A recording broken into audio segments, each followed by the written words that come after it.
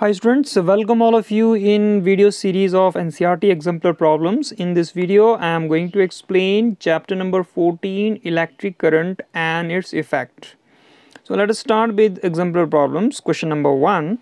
When an electric current flows through a copper wire AB as shown in figure 14.1, and the wire deflects a magnetic needle placed near it. So option A is the correct one. Actually, what happens when current carries when a wire carries a current, then it starts behaving like a magnet with a magnetic field around it, and strength of magnetic field depend on the amount of current which passes through it. If greater is the amount of current, then greater magnetic field will be produces, and this magnetic field creates deflection in the magnetic needle which is placed near the electric wire. Now move to question number 2. Choose the statement which is not correct in case of an electric fuse. So option 1, fuses are inserted in electric circuits of all buildings. This is absolutely correct. And there is a maximum limit on the current which can safely flow through the electric circuits. This is also correct. And there is minimum limit on the current which can safely flow in the electric circuit. This is wrong, because there is maximum limit on the current which can safely flow in the electric current. तो यहाँ पे maximum limit इनको लिखना चाहिए था. That is why this statement is wrong. And if a proper fuse is inserted in a circuit, it will blow off if current exceeds the safe limit. This is also correct. Now, question number 3. 3 bulbs A, B, C are connected in a circuit as shown in figure 14.2. When the switch is on, then bulb C will glow first, bulb B and C will glow simultaneously, and A will glow after some time. All the bulbs A, B and C will glow at the same time. Option C is the correct, because all the bulbs will glow simultaneously, because there is no lag in the time in the flow of current through the circuit. As soon as you switch on the key, you connect the circuit, then all the bulbs all together glow. Question number 4. When a switch is in off position, circuit starting from the positive terminal of the cell stops at the switch. Circuit is open, no current flows through it, and current flows after some time. Now we have to choose the correct options. Okay, correct combination of the correct answers. So here option number 2 and 3 are correct. Okay, because when the switch is in off position, that is called open circuit, and when switch is in on position, that is called closed circuit. Okay, so no current flows through it. Zahir si baat hai, when switch is off, then no current will flow. Question number 5. Which of the following precautions need not to be taken while using electric gadgets, appliances and circuits? So we should never touch a lightened electric bulb connected to the mains. Next is, we should never experiment with electric supply from the mains or a generator or an inverter. Next is, we should never use just any wire or strip of metal in place of a fuse. And last option is, we should never turn the switch in on position. Now, which of the following precaution need not to be taken? So option number D, precaution need not to be taken. Switch,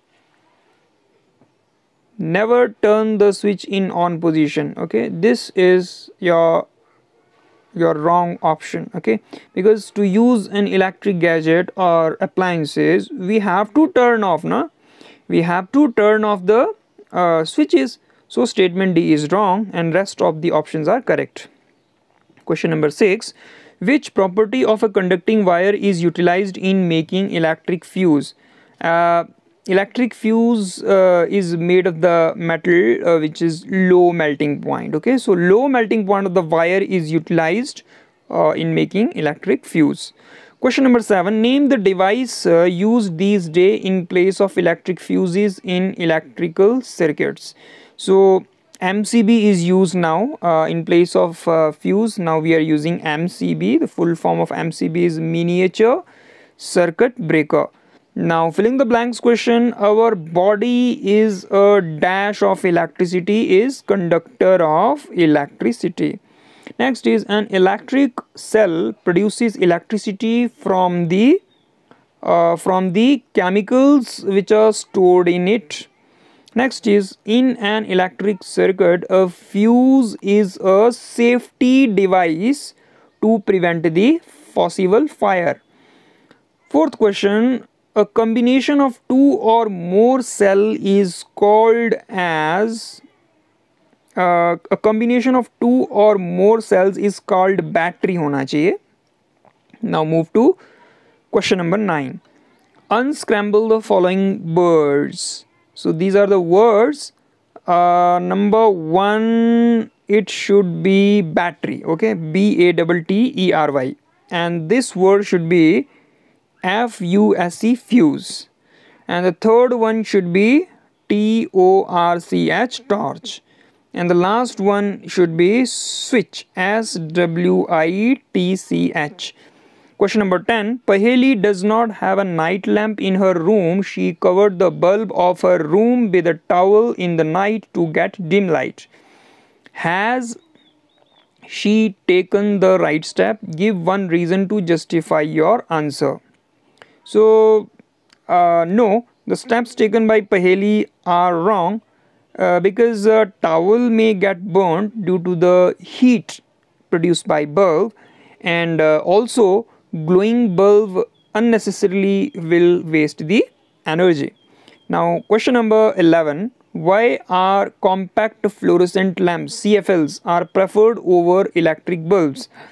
Compact fluorescent lamps are preferred over electric bulb because CFLs consume less energy and it don't waste energy in the form of heat. Question number 12. Why is an electric fuse required in all electrical appliances? It is required because it acts as safety device and it checks excessive electric current flow. Question number 13. Can we use the same fuse in a geyser and a television set? Explain. No, we cannot use the same fuse in geyser and television because geyser and television set require different amount of current. Geyser require high voltage and television works even in low voltage. Therefore the fuse is used the fuse used in these will be of different ratings. Now question number 14. Name two electrical devices for each where heating effect of electric current is used. So heating effect of electric current is used in geyser, room heater, and next is magnetic effect of current is used in which device? In electric bulbs, and it is also used in cranes to lift the magnetic materials.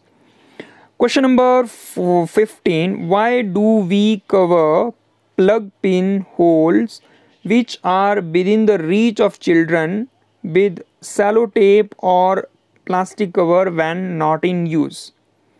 This we cover because child may put his or her finger in the socket which may result in electric shock and it can prove dangerous for their life. Question number 16. Bujo made an electromagnet by winding 50 turns of wire over an iron screw. Paheli also made an electromagnet by winding 100 turns over a similar iron screw. Which electromagnet will attract more pins? Give reason. So question number 16 answer should be Paheli's electromagnet will attract more pins because it has more number of turns of wire on it, and if more number of turns of wire means stronger electromagnet it will behave like. So question number 17. Your teacher has shown you the following activity. Teacher has wound a long insulated piece of wire around an iron nail in the form of a coil. Free ends of wire are connected to a cell through a switch as shown in figure 14.3. The current is switched on and some pins are placed near the end of the nail. Okay. Now write down any 3 questions that come to your mind about this activity. Okay. So question number 1, why does the nail attracts the pin? This question may arise. And next is, what will happen if we connect more cells in the circuit? Okay. Then you can ask, what will happen if we wrap the wire on the nail more tightly? Next, we can say, what will happen if we use some other material like a straw in place of the nail?